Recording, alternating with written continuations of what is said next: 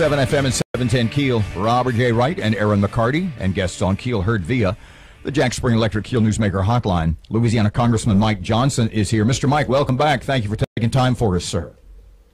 Hey, Robert, always a pleasure, even under these circumstances. I hardly know where to begin with the Afghanistan situation. I guess the first question would be, what might you know that we don't know? Give us a little insight, your take on the situation. Mine is, good heavens, why did this happen?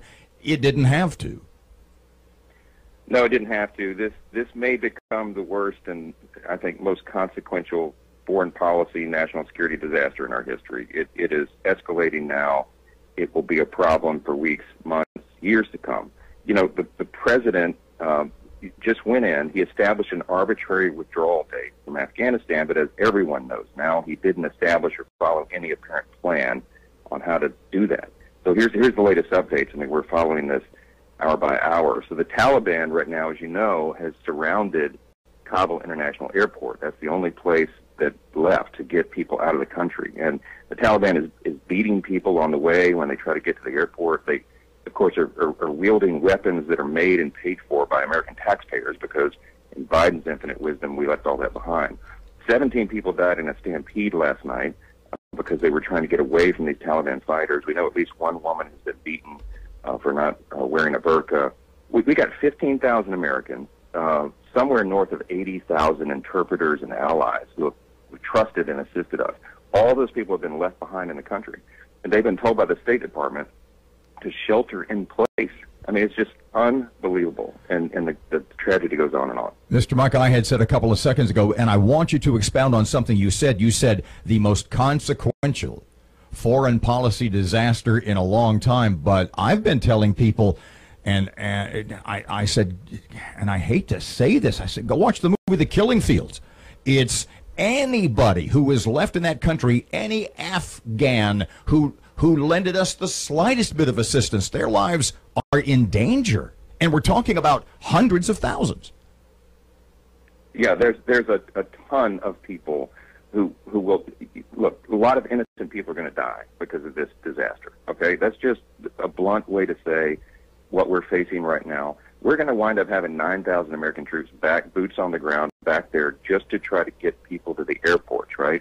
But even if they're able to clear an artery to try to get people to the airport, you know, the Taliban is infamously disorganized. They don't have great structures of command and control. So you've got all these young men who are just, you know, self-described, self-identified jihadis running around the country. If they see an American trying to leave their shelter-in-place abode and get to the airport, they're going to be in jeopardy. And they already know and have targeted who our allies are of the native folks there. Look, the Reagan doctrine we all used to talk about and that we espouse today is that we maintain peace through strength.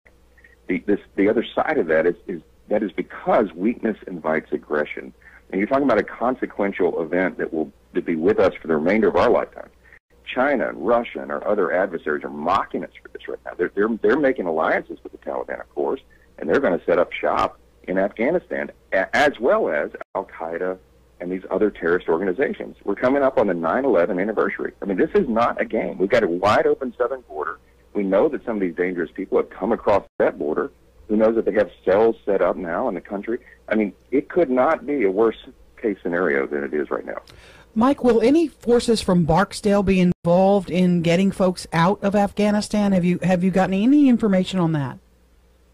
We don't yet. I mean, mostly it's the C-17s, the cargo planes that are used for these purposes. You saw the photo of the 640 or so Afghans that crammed into that first infamous flight out. You know, the B-52s are weapons planes, right? They're to drop bombs. Maybe we should have done that before now, but I don't know that they'll be involved at this stage, but we'll wait and see. The Taliban has also said, and I'm very skeptical when I say this, invited women to join their government and be part of our future. Do you buy that? Is that hogwash?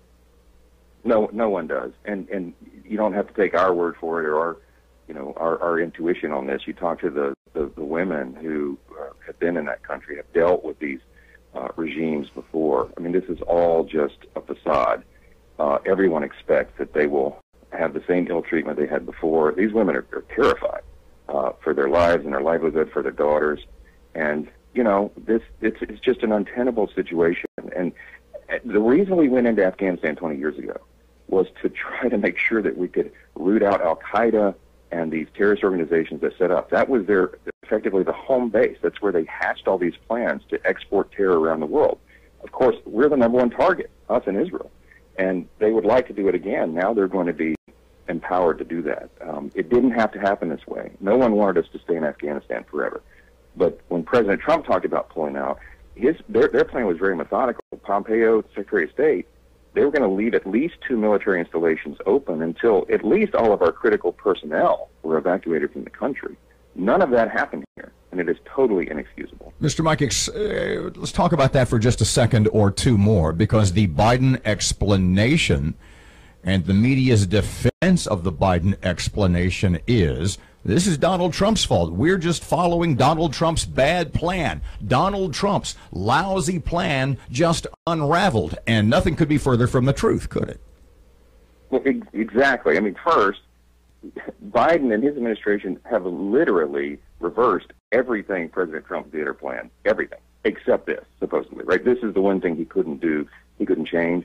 It's a joke. They're not following the Trump plan. They took that, whatever they had left, and put it in the shredder, because it was the opposite of what this would have become, has become.